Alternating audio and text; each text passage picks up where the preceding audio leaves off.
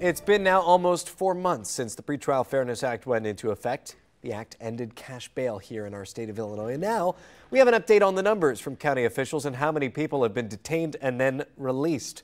Our Rosier has more on the data here in Illinois.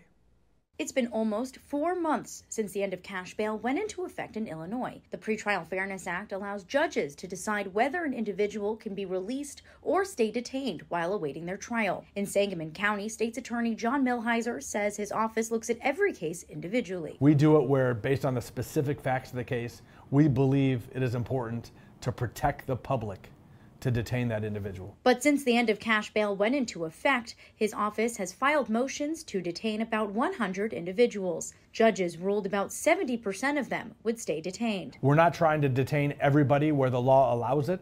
We're looking at every case individually and specifically with the facts in that particular case. And in the jail, Sheriff Jack Campbell says the jail is housing less inmates than in 2022. Whenever we can single cell the inmates and when there's less inmates down there to feed and to provide medical care for, then we actually save some money there too. The jail is averaging 100 less inmates per day, making the average about 220 inmates. In 2022, the jail was averaging 323 inmates each day. We have to sit back and still watch and keep track of our crime stats and watch and see what trend is happening and then try to track the individuals that are released to see if they are truly responsible for some of these crimes.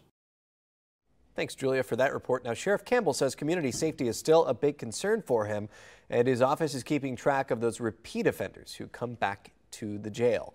We'll continue, of course, to update numbers with the most recent data over on our website.